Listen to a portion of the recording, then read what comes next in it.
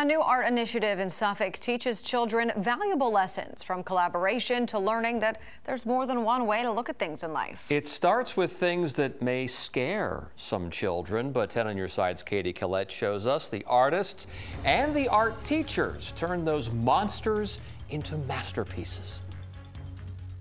Right there. Yeah, and look what the high schooler did to your picture.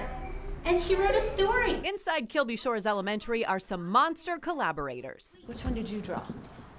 Oh, that's a good one. 5-year-old Nolan DeLugo was excited when he learned he and his classmates were going to draw monsters. How come you only gave your monster one eye? Because he's a monster. That's a good reason. Meanwhile, Kings Fork High School art students like senior Sophia Martinez prepped for their part in the assignment.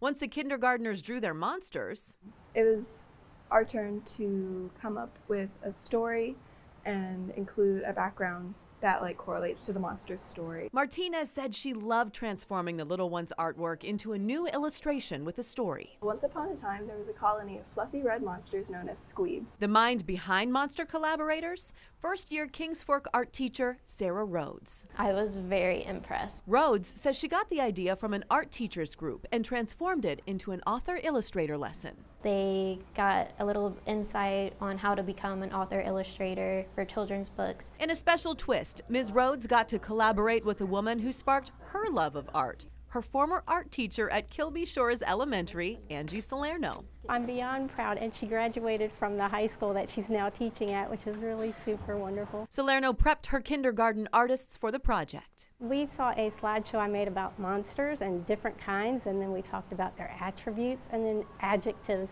about monsters. She says she loves the project because it shows kids how to look at things differently. They see more details.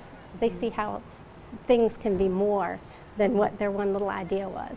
And the kiddos were so excited for the monster reveal. There's yours! Creativity and imagination put to good use to show how one idea is just the start. You will never lose another toy while I'm around, then disappear. Harper was very happy. The end. In Suffolk, Katie Collette, 10 on your side.